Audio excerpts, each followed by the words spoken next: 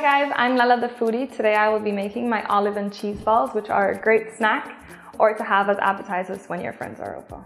Before we do anything, we need to make sure that we preheat the oven to 400 degrees Fahrenheit or 200 degrees Celsius.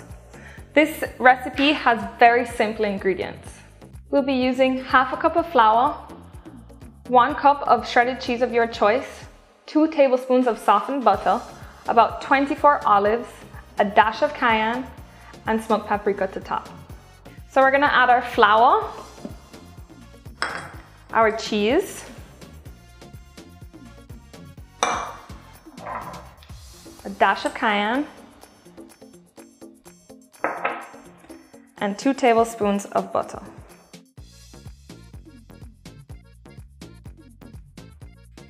We're gonna get a fork and we're gonna mix all of this up to create a dough.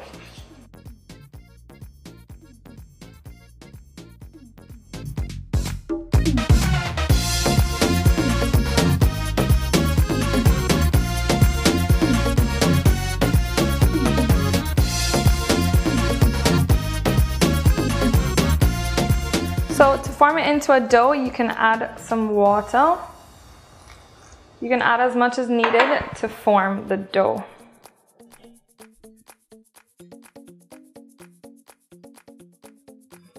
So as it forms into a dough, we're going to take pieces to roll into a ball so that we can stuff the olives inside.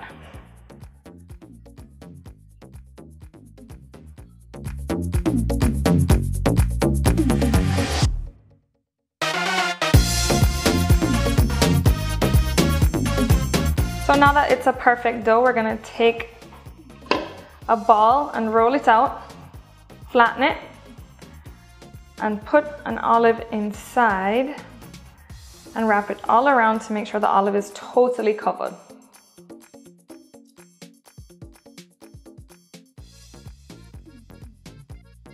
We're gonna place it onto a greased cookie sheet along with the rest of them and put it in the oven for 15 minutes.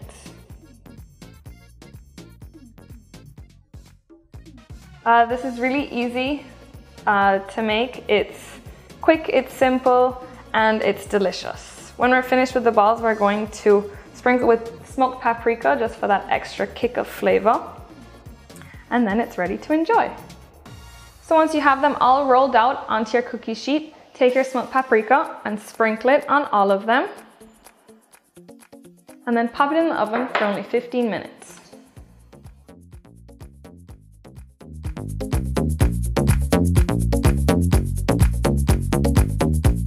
So now that it's been 15 minutes, we're gonna take this out.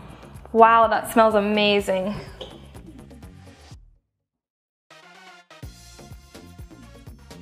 I hope you guys enjoy this recipe as much as I enjoyed making it and as much as I enjoy eating it.